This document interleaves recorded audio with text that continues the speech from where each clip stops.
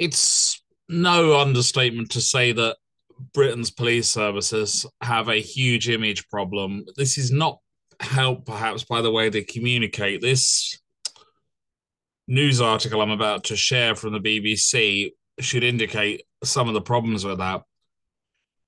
This is the mother of one of the victims of the Nottingham attack, where she's condemning an abhorrent police message. The mother of Nottingham attack victims, Barnaby Webber, has written an open letter criticising Nottinghamshire police after one of its officers wrote a graphic post about the killings.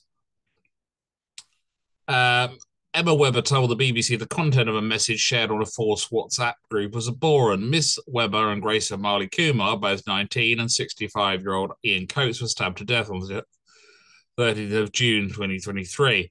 If I go down further, the message, or one of them at least, I think she was addressing more than one. When you say a couple of students have been proper butchered, did you say to stop to think about the absolute terror that they felt in the moment they were ambushed and repeatedly stabbed by a man who had planned his attack and lay waiting in the shadows for them? Now, I don't know if the police officer wrote that actually meant to be offensive, but it's not exactly the greatest tone or style to write a message like that. A couple of students have been proper butchered. One, the English is appalling, and it speaks to other issues of education. Two, it's not the kind of thing you'd expect people to be commenting on in that style in a WhatsApp group. The police need to realize that how they comment and the style they do so on social media will follow them around, that this sort of stuff is semi-permanent, that it's very hard to wipe it out nowadays, and that it can be pulled from archives and it will drift around and follow them. And if you've got police officers coming out with remarks like, when you say a couple of students have been proper butchered, it doesn't exactly look good. It doesn't exactly create a great PR image. It's not exactly going to be a glowing recommendation for the force or act as a great recruitment tool if you want to attract new recruits either. When you've got a woman like that who's still probably in deep shock and mourning. We have the issue as well at the minute where we've got the Met Police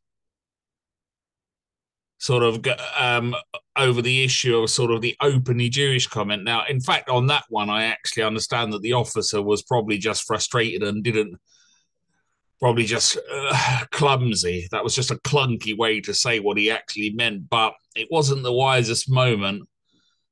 And Gideon Falter, who did it, does have a habit of trying to wind people up and being provocative. If you look him up, it's not his first go round. However, he did have a point as well. If Palestinian protesters have a right to walk through London, so should he. I will agree with that. There shouldn't be any special place that he, as a Jew, cannot walk in London. If he does have a habit of winding up people, sometimes being an agent provocateur is required to point out such oddness in society. But the police, as they stand, really do seem to have a total image problem and really in Britain. And really do need to look at how they're perceived by the public.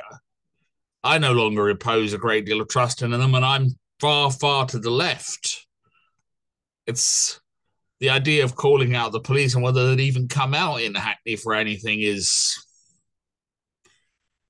debatable. You see endless shoplifting in this area, and police officers come out like rarely because it's just considered nuisance, trivial crimes.